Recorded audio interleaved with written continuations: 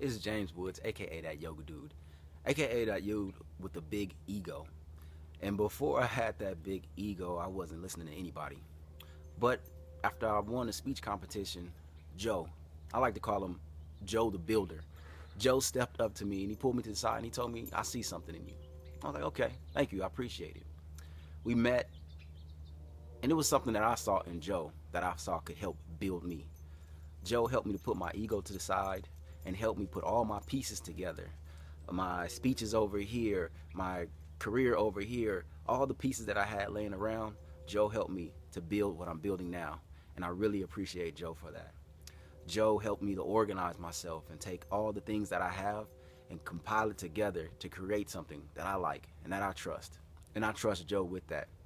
Joe has helped me with everything from my website to my speeches to going out networking and to even just being a bigger, better person where I can open up and just share who I am and share who I am as James Woods and as that yoga dude. I really appreciate Joe for the effort that he's put into me, and investing in him was the greatest investment that I did so far. So I'm coming out with a book, and I'm coming out with a speech, and I'm coming out with everything that Joe has empowered me and encouraged me to do. So thank you again, Joe the Builder.